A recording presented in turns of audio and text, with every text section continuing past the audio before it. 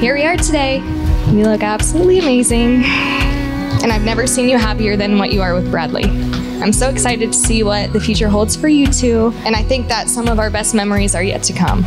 Bradley, all I can say is I'm so thankful that my sister found you. And with our crazy family, you are the perfect fit.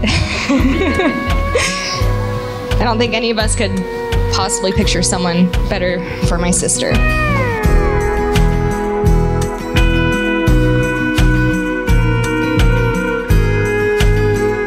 Include Jesus Christ in the middle of the relationship and marriage. Make him the rock to build off on. And if you can do that, your marriage will thrive and not just survive. I have truly been blessed with a twin brother, Emily. I'm blessed that you be coming into my life.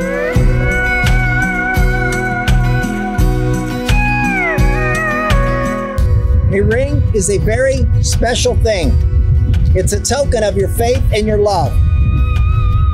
This ring is made out of precious metal. It is a never-ending circle that indicates the continuing love of God, a love that never fails, never presents itself haughty nor puffed up. The love of God and the faith of God is what causes His power to move in your lives. The world has the idea that marriage is simply a legal contract. It is much more than that. It is a covenant.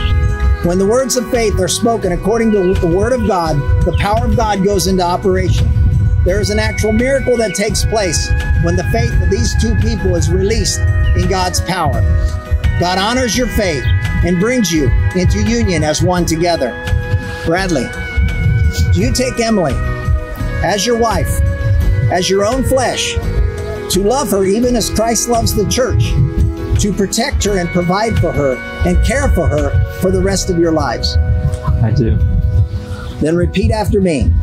I, Bradley. I, Bradley. According to the Word of God. According to the Word of God. Leave my father and my mother. Leave my father and my mother. And I join myself to you. And I join myself in you. As a husband. As a husband. From this moment forward. From this moment forward. We shall be one. We shall be one. Emily, do you take Bradley as your husband, submitting yourself to him as unto the Lord, showing reverence to him as head of this union for the rest of your lives? I do. Turn to him, repeat after me. I, Emily. I, Emily. According to the Word of God. According to the Word of God. Submit myself to you. Submit myself to you. To be a wife to you. To be a wife to you. From this moment forward. From this moment forward. We shall be one. We shall be one. I now pronounce you one together. You are now husband and wife. Bradley, you may kiss your bride.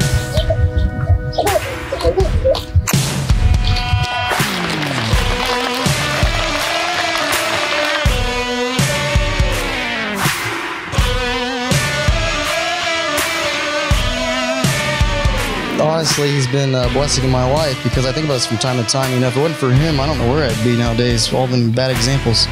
He's helped me out, baling hay, farming. He never asked for money. He's always there for me. So we love you both. Wish you both the best. We're here for you. And I could spend so much time sharing different memories of our childhood together because we had so much fun growing up. But I think it's safe to say that now that you at least asked to borrow my clothes, we get along so much better. I am so thankful for the relationship that we have now. We can talk about our dreams, our faith, share just everything together. I love you both so much. I wish you all the happiness and, of course, as many nieces and nephews as you want to give me. So let's all raise